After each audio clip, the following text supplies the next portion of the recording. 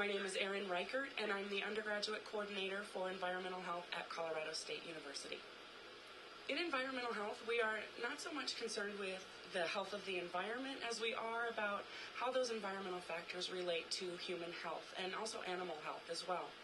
And so we're concerned with things like air quality, water quality, mold, radiation, asbestos, foodborne illness, diseases we can get from animals such as hantavirus and the plague and West Nile virus. So we're concerned with things like biological, chemical, and physical factors in our environment that can cause disease, injury, illness in human and animals. Some common job titles that you might find with a degree in environmental health would be environmental health specialist, epidemiologist, toxicologist, industrial hygienist, consumer protection specialist, safety coordinator, hazardous waste coordinator, radiation safety officer, asbestos and lead coordinator, and water quality or air quality manager. And so those are going to be the kinds of careers where we're protecting the public from those types of environmental factors that are naturally occurring or man-made.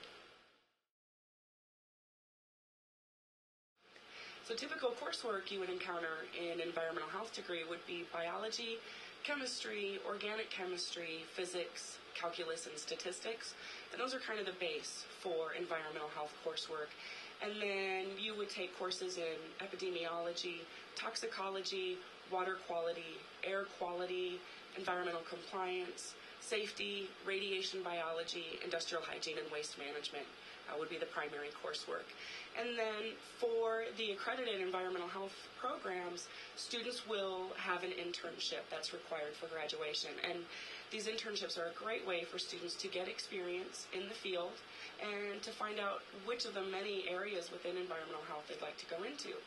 And so common internships are going to be, on the public health side, we would see students going to their local and state health department, or agencies at the federal level, such as the CDC, USDA, the U.S. Public Health Service, the Environmental Protection Agency, and the FDA.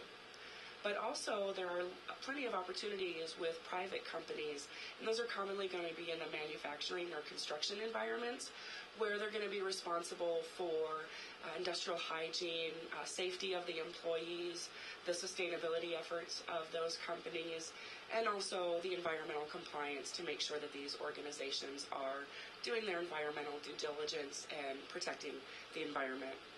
And then we also see our graduates going on to consulting firms where they will work as environmental consultants, commonly in air and water quality. And then also some students do have an interest in research, so we'll find them doing research in the fields of epidemiology, toxicology, industrial hygiene, and radiation biology, along with other human and animal medical related fields. The advice I would have for someone considering a degree in environmental health would be to take as much biology, chemistry, math as you can, and really get comfortable with those subjects because they are the foundation for the coursework in environmental health. And I would also encourage you to get some leadership and experience with volunteering and being part of an organization and leading groups of people, because environmental health is a very people-focused career field, much more than you will find in many of the traditional sciences. And then finally, I would encourage you to go to the website for the Association of Environmental Health Academic Programs to find if one of the more than 40 programs are somewhere near you. And you can find that website at http://www.aehap.org.